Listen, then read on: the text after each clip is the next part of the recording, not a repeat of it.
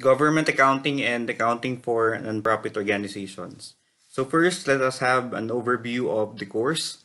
So this is a specialization course designed to provide the students with accounting knowledge and skills that are applicable to the financial reporting of government entities and nonprofit entities. The financial reporting of government entities, unlike profit business accounting, is governed by the Government Accounting Manual for national government agencies or the NGAs as promulgated by the Commission on Audit. So the financial reporting of non-profit entities naman is governed by the Philippine Financial Reporting Standards or the PFRS. So we have the following learning objectives for this chapter or the overview of government accounting. So ano ba yung tinatawag natin na government accounting? Pursuant to Section 109 of the Presidential Decree 1445, government accounting is defined as one which encompasses the processes of analyzing, recording, classifying, summarizing, and communicating all transactions involving the receipt and disposition of government funds and property, and interpreting the results thereof. Like accounting for business entities, financial reporting for government entities also has the overall objective of providing information that is useful for decision making. However, it places greater emphasis on the efficient and effective utilization of government funds in which responsibility, accountability, and liability over government funds and properties are imposed. So there are three main differences between government accounting and profit business accounting. So first, they differ in the accounting standards used. Second, in the financial statements issued, and third is in the reporting. So these will be discussed later, but first, let us identify the objectives of government accounting. As provided in Section 110 of the Presidential Decree 1445, so the following are the objectives of government accounting. First is to produce information concerning past operations and present conditions. Second is to provide a basis for guidance for future operations. Third is to provide control of the acts of public bodies and offices in the receipt, disposition, and utilization of funds and property. And last is to report on the financial position and the results of operations of government agencies for the information of all persons concerned. So, information of past operations and present conditions will facilitate the evaluation of the performance of an agency from one period to another. The results of the evaluation may guide the manager or the public official on what course of action to take as regards future operation, as well as come up with a proper analysis of the funds needed for a project or a program. The accounting data resulting from the government accounting process will show whether the agency is achieving its mandate as well as its operational objectives. Just like Romblon State University, for example, being a state university, accounting for the university's transaction is guided by the government accounting manual, which will be discussed later.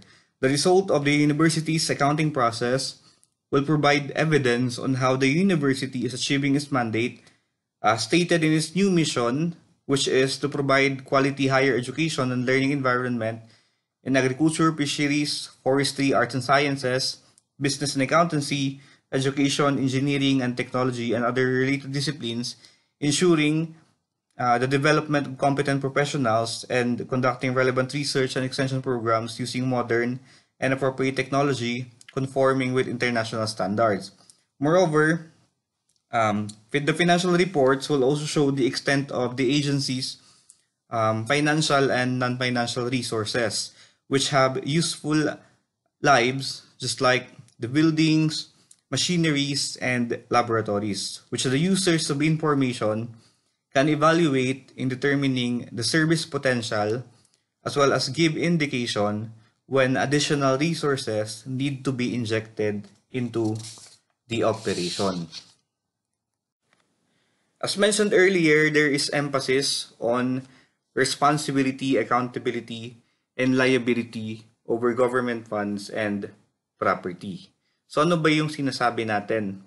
Responsibility, accountability, and liability over government funds and property.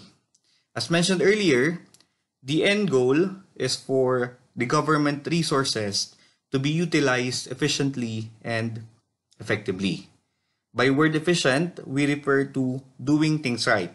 Ibig sabihin, the government agency can deliver a given quantity and quality outputs with minimum inputs, or the agency can maximize outputs out of the limited resources entrusted to it. By effective naman, on the other hand, it refers to doing the things right or doing the right things, meaning the operating units are able to achieve the expected results and contribute to the achievement of the organization's goal. So the head of the government agency is directly responsible in implementing the efficient and effective utilization of government funds policy and is primarily responsible for government resources entrusted to his agency. Kumbaga, sa RSU, the university president shall be primarily responsible for the university's resources, while those entrusted with the possession of the university's resources, like the cashier holding the university's cash, shall be directly responsible to the university president and is accountable for its safeguard and is liable for its loss. Kung sa private entities, the management has the primary responsibility for the preparation and presentation of financial statement. Sino naman ang may accounting responsibility for government agencies? So the following offices are charged with government accounting responsibility. First, we have the Commission on Audit, the Department of Budget and Management, the Bureau of Treasury, and the different government agencies. So isa-isahin natin ano ba yung mga responsibilities nitong iba't ibang offices charged with government accounting responsibility. First is on the Commission on Audit. So the Commission on Audit is responsible for the promulgation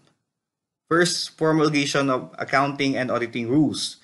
So as mandated by the 1987 Constitution of the Philippines, the Commission on Audit shall have exclusive authority, subject to the limitation, to define the scope of its audit and examination, establish the techniques and methods required therefore, and promulgate accounting and auditing rules and regulations, including those for the prevention of disallowance of irregular, unnecessary, excessive, extravagant, or unconscionable expenditures, or uses of government funds and properties.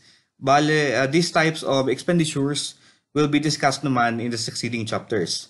So second responsibility of the Commission on Audit is to keep the general accounts of the government.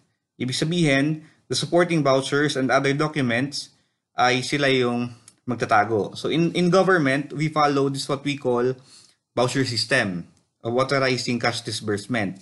Ibig sabihin, lahat ng transaction is supported by a voucher. In which case, the voucher is supported by original supporting documents at lahat yon ay pinapasa sa COA.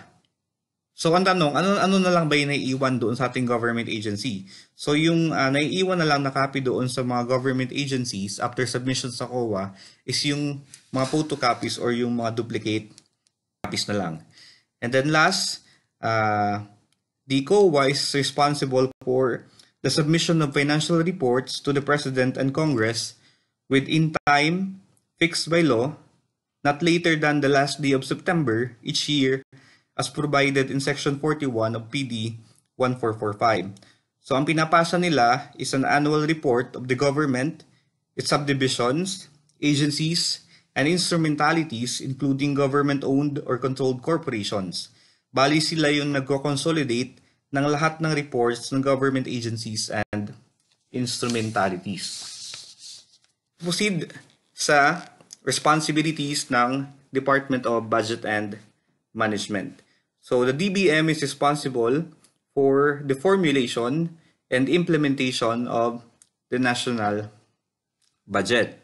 Pursuant to Section 2, Chapter 1, Title 17 of Book 4 of the Administrative Code of the Philippines or EO 292, the DBM shall be responsible for the formulation and implementation of the national budget with the goal of attaining our national socio-economic plans and objectives. So the Department of Budget and Management is tasked to control and monitor appropriations and allotment. Next, the Bureau of Treasury has the following responsibility. So it is responsible for cash custody and control of disbursement. The Bureau of Treasury plays a vital role in the cash operations of the national government. It functions as the cash custodian of the government and is authorized to first receive and keep national funds and manage and control the disbursement thereof, and maintain accounts of financial transactions of all national government offices, agencies, and instrumentalities. Lastly, we have the following responsibility of government agencies. So, government agencies are responsible for maintaining accounting books and budget registries which are reconciled with the cash records of the Bureau of Treasury and the budget records of the Commission on Audit and the Department of Budget and Management. So as you can observe, accounting responsibility is segregated to various government agencies, which are the Commission on Audit, the Department of Budget and Management, Bureau of Treasury, and the different government agencies.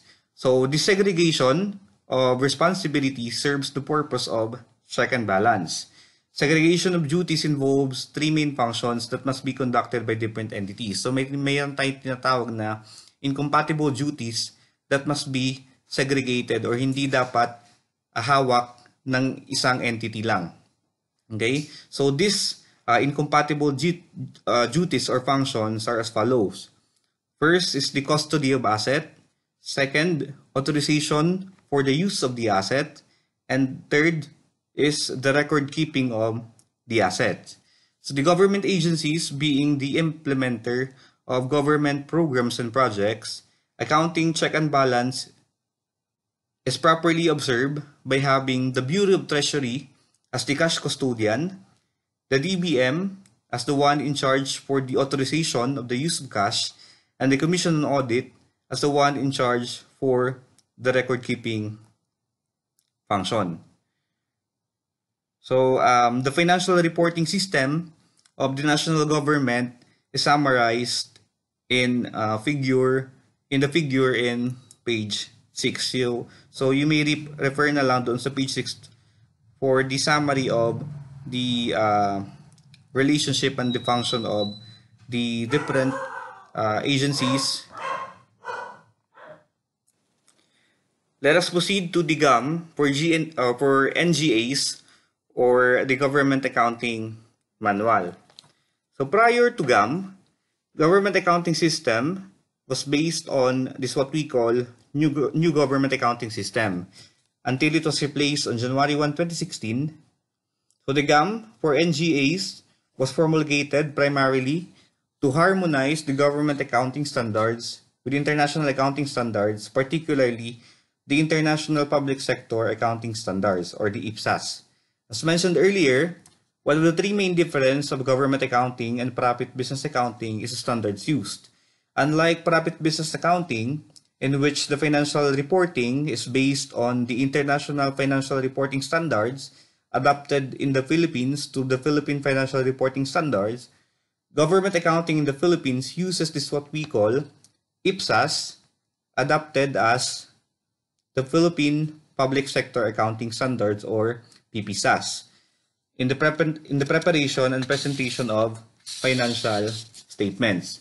It is, however, to be noted that the IPSAS are based on the International Financial Reporting standards. So since the PPSAs are based on the IPSAS, which are in turn based on the IFRS or the PFRS, most of the concepts used in government accounting ay natutunan nyo na rin during your intermediate accounting. So ano ba yung objectives nung GAM for NGAs? So the following are the objectives of the GAM. First is to update standards, policies, guidelines, and procedures in accounting for government funds and property. Second, to update coding structure and accounts and to update accounting books, registries, records, forms, reports, and financial statements. Let us go over with the basic accounting and budget reporting principles. So the financial records and reports of government entities shall comply the following. First, it must comply with the PPSAS and the relevant laws, rules, and regulation. Second, the preparation of the financial statement is on the accrual basis. Third, budget basis for presentation of budget information in the financial statements. Fourth, it must follow the revised chart of accounts prescribed by the Commission on Audit. Fifth, it must follow the double entry bookkeeping. Next, financial statements are based on accounting and budgetary records. And lastly, fund cluster accounting is followed. So, let me discuss na lang yung hindi kayo familiar pa. So, I have here a snippet of the revised chart of accounts prescribed by the Commission on Audit. So, the revised chart of accounts is basically a listing of account names and 10-digit account number. So, yung 10-digit account number is na-arrive by combining the 8 digits RCA code or the revised chart of accounts code and the 2 digits unified account code structure sub-object code.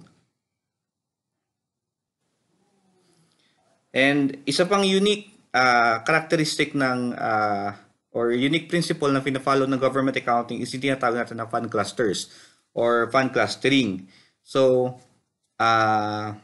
sa government accounting, the books of accounts are maintained by fund cluster or according to the types of funds being accounted for.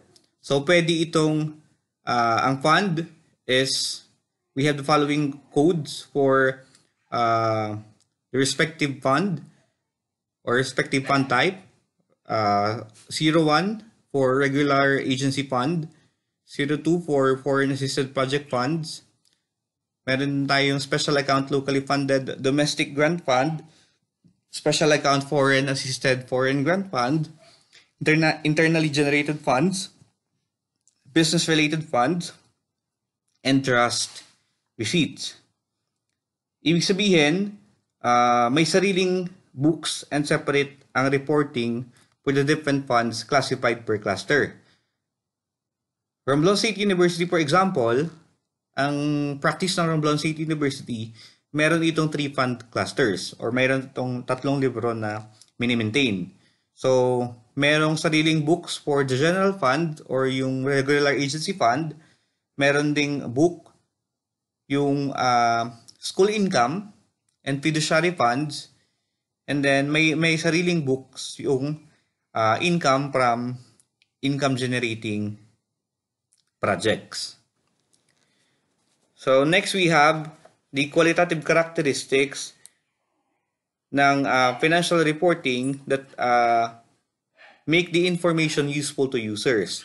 So we need not to discuss the following in detail na rin kasi natutunan nyo na rin ito during your intermediate accounting. Pero identify na lang natin yung different qualitative characteristics. So, yung mga qualitative characteristics that make the information useful to the users are as follows: understandability, relevance, materiality, timeliness, reliability, faithful representation, substance over form, neutrality, prudence, completeness, and comparability. Let us continue to the different components of general purpose financial statements. So, mostly parehas lang din naman doon sa component na complete set ng financial statement. Allow me to highlight na lang the difference with the profit business accounting. So, the financial statement unique to a government entity, this is what we call statement of comparison of budget and actual amount. So, in this statement, presented dito yung budget utilization rate wherein pinapakita kung ilang percent out of the authorized budget by the DBM ang na-utilize ng government agencies. So, this statement will be elaborated naman in the succeeding chapters. Lastly, we have the criteria for recognition of asset, which is similar lang naman from the concepts learned in the intermediate accounting. So, hindi natin ito i-discuss in detail kasi it is assumed na alam nyo na rin yung concept of asset recognition. Let us proceed to the discussion of problem 1 to 3 for the application of concepts learned in this chapter. For problem 1-1, true or false question. First, compared to the accounting for business entities, government accounting places greater emphasis on the sources and utilization of government funds and management stewardship over government resources. So answer is true. So it is discussed naman earlier that the main difference of government accounting with private business accounting is that it places greater emphasis on the utilization of government funds. Second question. Taxes are the main source of funds of the government. The answer is true. Taxes are the lifeblood of the government, and their prompt and certain availability are an imperious need.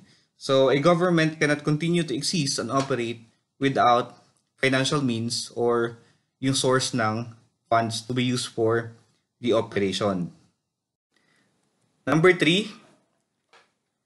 Other sources of funds of the government include fees, borrowings, and grants from other governments and international bodies. The answer is true. In addition to the taxes collected by the government, other sources of funds are as follows. Number 4. Currently, the financial reporting of government entities is based on NGAS or the new government accounting standards. Answer is false kasi since 2016, financial reporting for government entities is now based on the GAM or the Government Accounting Manual. Number 5, the principles used in financial reporting of government entities are very unique, but only a very few of these principles are similar to those that are applied to business entities. Answer is false. Again, medyo similar yung principles applied in government accounting and business entities. Kasi nga, the IPSAS, adapted as PPSAS, is patterned from IFRS, adapted to Philippines as PFRS. Number 6, the principles used in the GAM for NGAs are similar to the principles in the PFRS. Answer is true. Again, the IPSAS is patterned sa IFRS or PFRS as adopted in the Philippines. Number 7, the GAM for NGAs is promulgated by the Philippine Congress under the authority conferred to it under the Philippine Constitution. Answer is false kasi nga ang may exclusive promulgation of accounting and auditing rules ay ang Commission on Audit. Number 8, a unique financial reporting requirement of government entities is the use of fund cluster accounting. Under fund cluster accounting, separate books and reports are prepared for each type of fund held by a government entity. Answer is true. Number 9, the GAM for NGAs is promulgated primarily to harmonize government accounting standards with the US GAAP. Answer is false, kasi the GAM is promulgated to harmonize government accounting standards with the International Public Sector Accounting Standard Council, adopted in the Philippines as the Philippine Public Sector Accounting Standards. Number 10, an item is recognized as an asset if it meets both the probable future economic benefits and reliable measurement criteria, regardless of whether the item is a resource controlled arising from past events. So, the answer is false kasi nga one of the criteria for asset recognition is that the asset must, the item must be controlled by the entity. Let's proceed to problem 1-2, multiple choice questions. For number 1, which of the following is a unique requirement of government accounting that is not required in the accounting for business entities? The answer is the preparation or the presentation of budget information in the financial statement. Number 2, what is the legal basis of the COA in promulgating the GAM for NGAs? The answer is the Philippine Constitution. Number 3, which of the following is tasked in keeping the general accounts of the government, supporting vouchers and other documents? The answer is COA. Number 4, the Bureau of Treasury is responsible for receiving and keeping national funds and managing and controlling the disbursements thereof. Number 5, according to the GAM for NGAs, the basis of accounting to be applied by the government entities is the accrual basis. Number 6, government resources must be utilized efficiently and effectively in accordance with the law. According to PD number 1445, who is directly responsible in implementing this policy? The head of the government agency. Number 7, the transfer of government funds from one officer to another requires prior authorization of the Commission on Audit. Number 8, Mr. A government employee entrusted with the custody of government funds, was instructed by Mr. B, a politician, to release funds for the acquisition of a car as a birthday gift for Mr. B's daughter, who will be having her 18th birthday next week. To relieve Mr. A from any liability, what should Mr. A do? The answer is letter A. Mr. A shall not release the fund, but rather notify Mr. B in writing that his instruction is legal. Again, the government funds must be used for government purposes only. Number 9, Mr. C, a government employee entrusted with the custody of government funds, has lost the government funds entrusted to him in a force majeure. What should Mr. C do to relieve him from liability? Answer is letter B. Mr. C should immediately notify the COA within 30 days. Otherwise, Mr. C will not be relieved of his liability over the lost government funds. Number 10, this refers to the attributes that make information useful to users. Answer is letter C, qualitative characteristic. Number 11, information loses this qualitative characteristic if it is not reported on a timely basis. Answer is relevant. Number 12, which of the following qualitative characteristics does an entity most likely would need to make some trade-offs? Relevance and reliability. Number 13, an entity recognizes an estimated loss from a decline in value of a property. Which of the following is most likely the qualitative characteristic being applied by the entity? Answer is prudence. Number 14, which of the following is not one of the fund clusters of government entity? Answer is letter E, petty cash fund. This is only a component of the cash balance. Number 15, to achieve a proper balance between relevance and reliability, the overriding consideration is letter A, how users' needs are best satisfied. And last, problem 1-3, number 1, how does the government accounting differ from the accounting for business entities? The answer is letter C. Government accounting places greater emphasis in sources and utilization of funds in accordance with the law and management stewardship over government resources entrusted to the entity. Number 2, which of the following is not a source of revenue for the government? Answer is letter D. Contract price on government contracts awarded to private companies. This is a disbursement rather than a source of funds. So the rest are sources of revenue other than letter D. Number 3, Entity a government agency, is entrusted with government resources according to PD 1445, who is directly responsible for the efficient and effective utilization of these resources. The answer is letter B, the head of the entity A. Number 4, which of the following is the charge with government accounting responsibility under the GAM for NGAs? Answer is letter D, House of Representatives.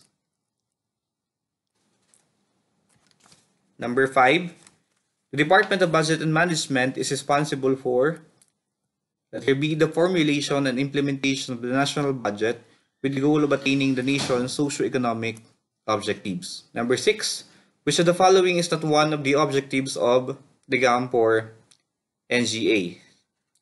The answer is letter D, to update government accounting standards to be consistent with the provisions of the US GAAP.